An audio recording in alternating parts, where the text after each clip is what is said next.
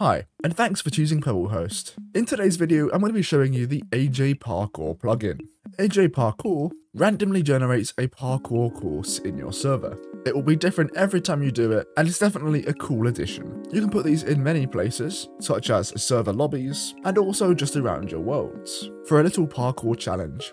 Anyway, let's get right into it. So first of all, go to the link in the description. This will then take you to the AJParkour Spigot page. AJParkour supports 1.7.10 all the way up to the newest version of 1.19. So simply just click download now. So I'm just going to save it, and then we can go to our server. Before we do anything else, we need to make sure that our version does support plugins. So if we come down to the jar and pre-install menu, you can select from quite a few things. Quite a few of these have plugin support. Paper, Spigot, and Craft Bucket will all definitely support this plugin. If you're playing on a vanilla server, it will not. Once you've selected your version, restart your server, and then once you start to back up, we can go to the file manager. We'll then go into the plugins folder, and then click upload, file, and then we're going to find the AJParkour file we downloaded earlier. Once it has uploaded, we'll simply restart our server. Once the server's back up, we can then go ahead and join our server. So now we join the game, we're going to do /pl, and this will show the plugins we have installed. And as you can see, AJParkour has been successfully installed. So now I'm going to take you through how to use the plugin. So first of all, we're going to need to create an area. So first we're going to do /AJParkour. If you want it to be shorter, you can also just do /AJP instead for all of these commands. So do /AJP, setup, and then create, and then make a name for your area. So as this parkour is going to be in my kingdom area, we're just going to call this one kingdom. Okay, so once we've created our area, we need to set our positions. And this will basically just choose the area that the parkour can spawn within. So let's say I wanted it to only go down as much as this block and only as far as this. We could do /AJP, setup, and then pos1, short for position 1. Once we've done that, it will say first position set, and then we're basically going to fly to where you want the second corner to be. So I recommend doing this high up and on the opposite corner as well. So let's just make the maximum on this cloud right here. And once again, we're going to do the same command, but we're going to instead use a 2. And now our second position has been set. If you do have World Edit installed in your world, if you select an area with World Edit, you can then do /AJP, setup, and then WE for World Edit. And it will select the area that you have selected with your World Edit tools.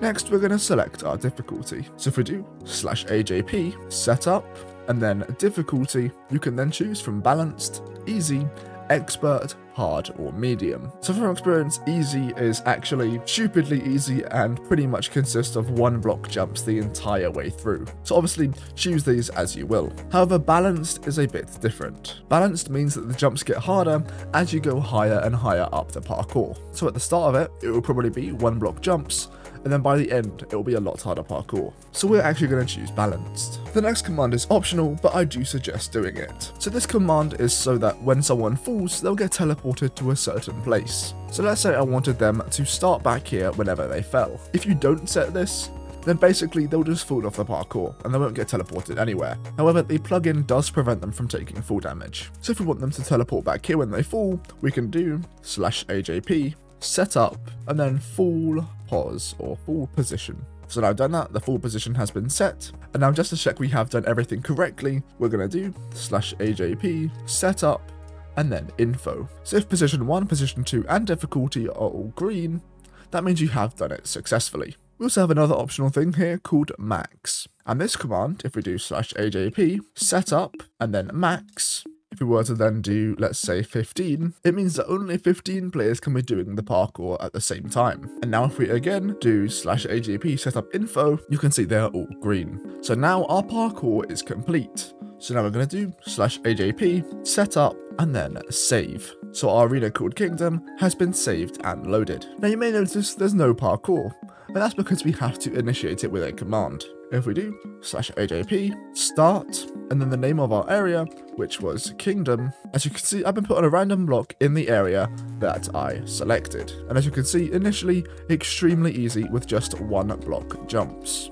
And now we're moving on to 2 block jumps, so you can see that balance does work. So while you're doing the parkour, you'll get a few things. So when you make your first jump, it will say congrats, you made a jump. And then if you beat the high score, which obviously there was no high score before me, so I reached the server high score as soon as I jumped on one block. I then got a diamond for reaching 10 jumps, a diamond for reaching 20, and then when I fell at 20, I was given 1 emerald and 2 diamonds. But this is definitely just a fun addition you can add to your server. Now the rewards you get from doing the parkour can be fully configured as well. So if we go to the plugins folder here, we can then find our AJParkour folder, and in here we have a few files. Now if we go down to rewards.yml, we have the intervals here, and this is for 10. So this means that every 10 blocks, it will run a certain command.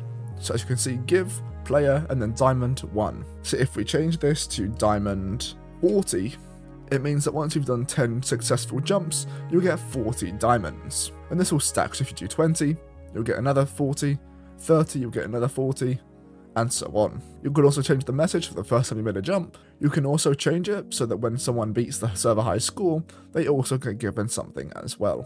We can also go into config.yml, and there's quite a few things you can change here. So by default, when you make a jump, it will play the sound of a chicken egg. And of course, you can change this to whatever you want as well. Also, when running the AJParkour top command, which will show the leaderboard, you can also change this to show 10 or more or less. If the parkour is throwing you off because it's not generating fast enough, then what you can instead do is change the jumps ahead from 1 to, let's just say, 3. If we are to start the parkour again, as you can see, way more blocks are generated in front of us. And as you can see, I finally fell, and all those configs that I changed earlier, such as giving 40 diamonds every 10 jumps, as you can see, I got to 30, and I was given 40 diamonds again, and 40 diamonds again. So you can see that those changes have been made. There's a lot more stuff in config, so I do definitely recommend taking a look around in that as well. Anyway, hopefully this video has been helpful. If it has, definitely leave a like and subscribe, and hopefully, I'll see you next time.